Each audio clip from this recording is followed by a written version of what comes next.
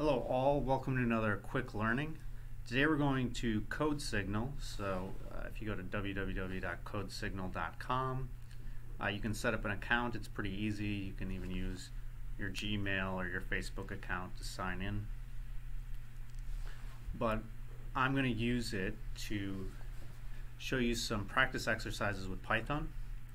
So I'm going to use this arcade section. And it's a really good way to practice what you're learning. So if you've only gone through like some basic tutorials on Python, it's good to kind of check that you know what you're doing and just get some repetition so you can really learn by doing over and over again to do a for loop or while loop or do a list comprehension, things like that. So if you missed it, I'll just go back for a second. So I went to the arcade.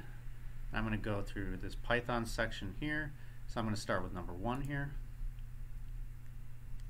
So they're saying after we run this code, they just want to know what the value of res here is, res. So what is this going to evaluate to at the end? So let's go through this. So you see here they're assigning to the variable xs. They're inside of a list, they're putting a tuple here. So these tuples, or the parentheses, will give you a tuple.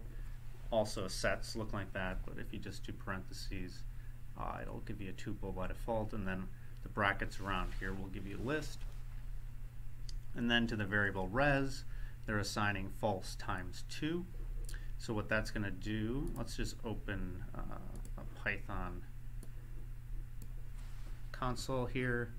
So let's just do res equals, we'll do false times 2. So when you multiply a list by a number, you're going to get that inside of that list, you're going to get the values multiplied by that. So you're going to get 2 falses here. So if I just type in res, see what we got. So we got false and false. So if you did 3, you'd have 3 falses inside of the list, etc. So now this is a bit weird if you haven't seen this. So it's going if xs. So in this case, if xs is empty, then it'll evaluate as false. Otherwise, it'll evaluate as true. Now, if we look at this, inside of the list we have this tuple, so it's not empty, so it evaluates as true. So then this statement is going to evaluate. And it's going to put the first thing in res as true.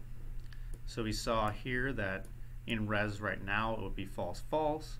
So once this is evaluated, it's going to be true false because res 0 is the first element in this list.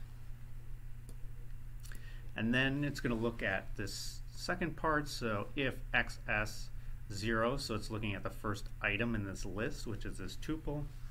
And since inside of the tuple it is empty, this is going to evaluate as false. So this is not going to be executed. So we're going to be left with true false. So this is going to be it. If we submit that, we'll see that that is correct. Alright, so hopefully you guys were able to follow my logic and you join me for videos in the future. Thank you very much.